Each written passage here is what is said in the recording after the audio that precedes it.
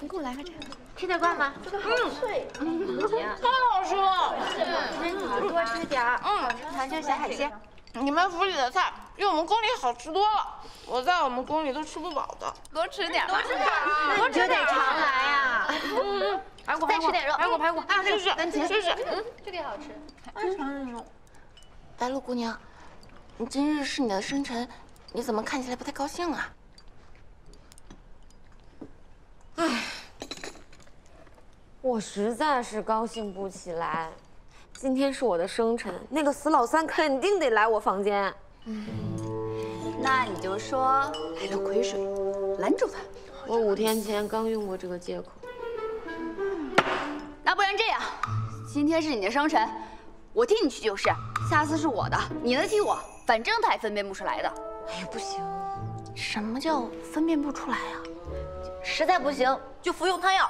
那怎么能行呢？吃药伤身体，不到万不得已绝对不能吃的。那我不是说的是实在不行吗？那实在不行不就是万不得已的意思吗？行了行了，能不用药就不用药。是啊。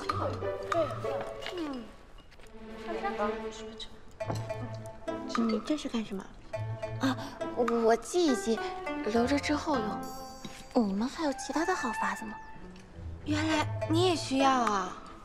喂，你这个姐妹我可是交定了，以后有什么麻烦尽管找姐，姐帮你。多谢海棠姐。来，多吃点，以后可要常来我们府里。哎，对了，那个六弟来府上是带老三回宫的吗？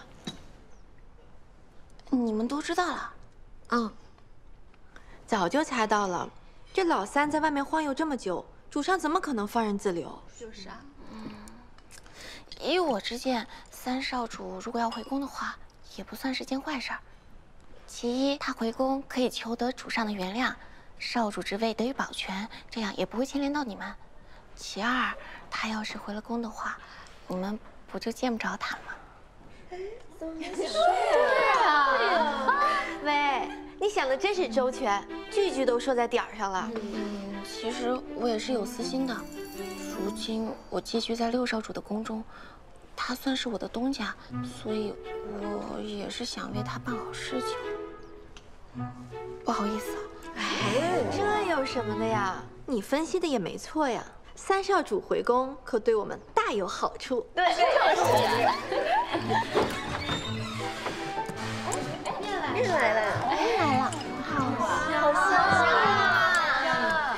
白鹿，你快吃吧，你多吃一根就少见那个死老三一面。那我要把它全吃完。我来了。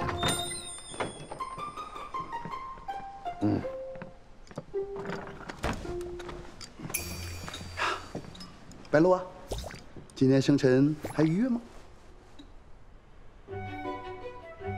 呀，这长寿面都到了，怎么放这儿了？来，今天是你生辰啊，快点吃，这面坨了就不好吃了。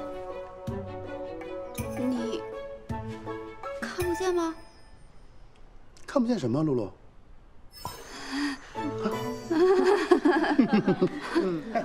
吃吧，吃吧，吃吧。天不天岁啊！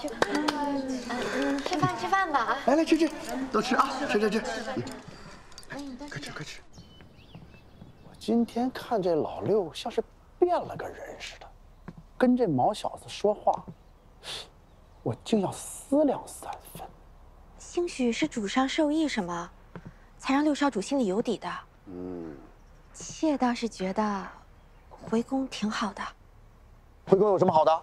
束手束脚，没准还要掺和到二哥的事情里去。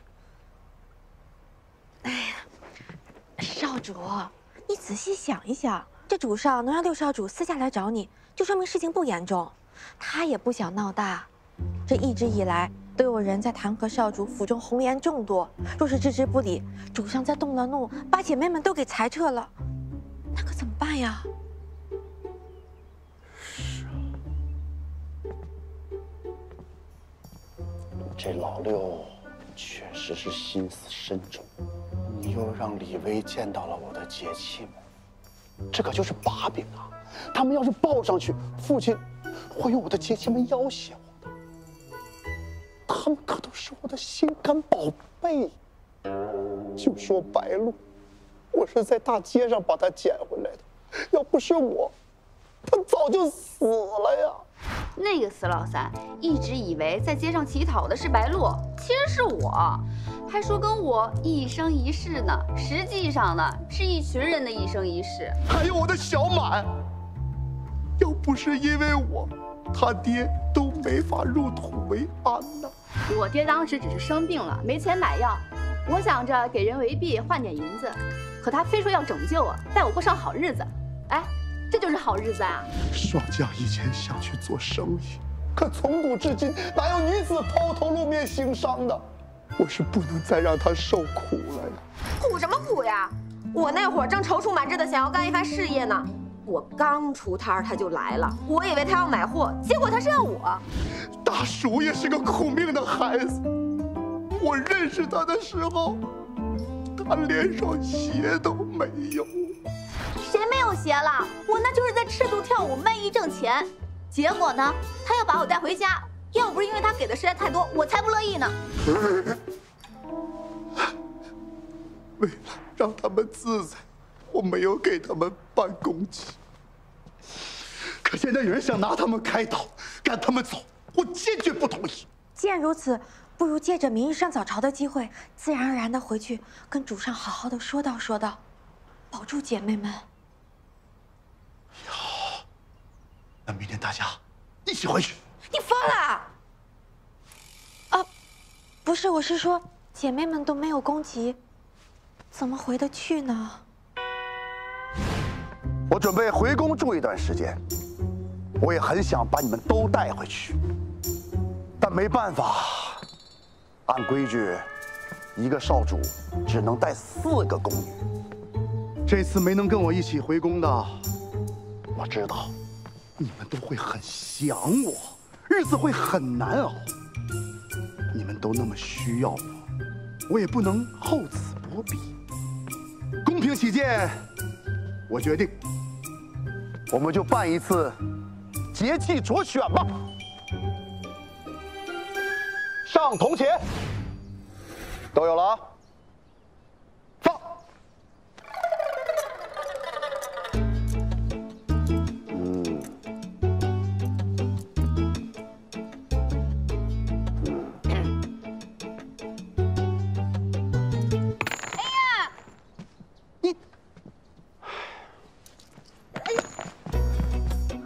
你也掉了啊！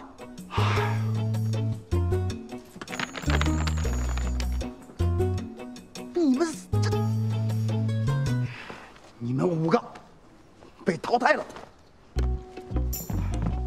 小蛮腰，樱桃口，人间对美丽女子的要求就是如此的残酷苛刻。你们已是上品，但在精益求精的路上，还需砥砺前行，再创辉煌。写上宣旨。哎呀，胖。哎，跟人家学学啊，很好，很好。哎呀，胖了。哎呀，这怎么吸着气还这么粗？哼，挺有自知之明。不，你们怎么一个个的都胖了呀？啊，不过没关系，我走以后，你们吃1个月的青菜，肯定能瘦下来啊！加把劲儿，加把劲儿，就剩你一人，你是最后的希望啊！就差这么打就够到了，加把劲儿，加把劲儿！胳膊，回去吧，回去吧。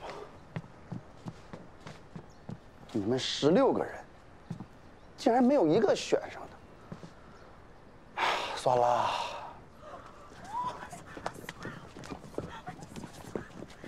这样吧，白鹿、霜降、大鼠、小满，你们4人随我入宫。